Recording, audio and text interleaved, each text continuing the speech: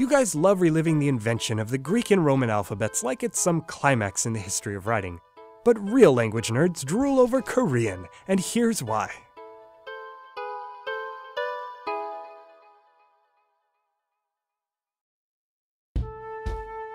Another time, another king, this time in a Korean palace. He presents himself as King Sejong. As you get a grip on your surroundings, you begin to tell him of your journeys. Yet, with a sweeping gaze, the king looks right past you. You've been out for a very long time, over 1,000 years.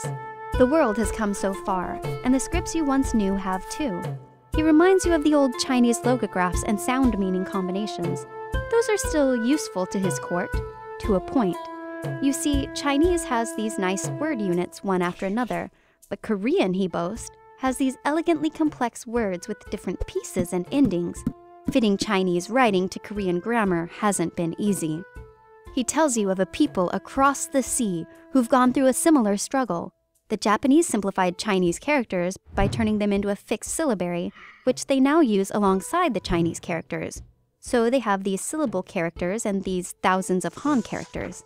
They use the Han characters for the meaning-heavy components, the vocabulary terms. Then they use the syllabary to write little grammatical words and word pieces or new vocabulary words that don't historically have their own Chinese logograph. Such a complicated system, gentlemen. The king has an almost puzzled look, like he's holding back a punchline. He recounts how in old Japan, women wrote entire books using only the syllable characters because writing with the traditional Han characters was seen as the masculine thing to do. But he knows of another land. He's heard exotic tales of the West where people write out all of their sounds logically. He pauses.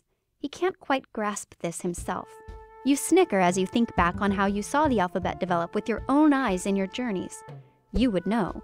So you sit down and show him how to write every vowel and consonant with the alphabet, a couple dozen shapes, and you can write any sound. You smile and think, so simple. But he lets out an unimpressed sigh.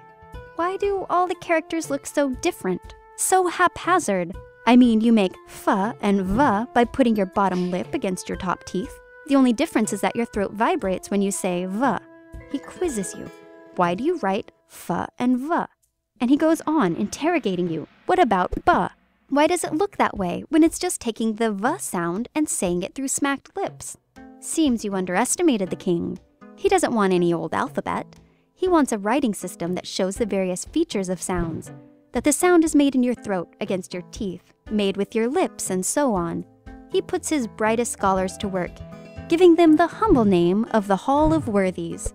In go the experts, and out comes another major moments in the history of writing. They develop Korean Hangul, a featural alphabet. Every syllable gets separated out into its own block. The syllables, consonants, and vowels will be written side by side within that block.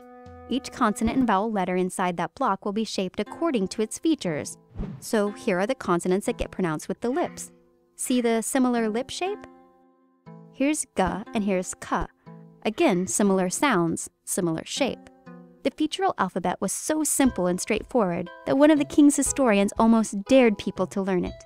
If you're smart, you can learn it in one morning. If you're a fool, it'll take you 10 days. Not everyone's jumping on the Hangul easy train.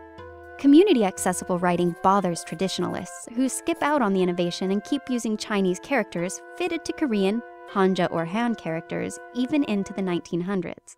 Still, for the rest, writing is easier than ever. It has its first rock star. It even gets its own holiday. Oh, writing, you've come a long, long way from pictographs in a cave.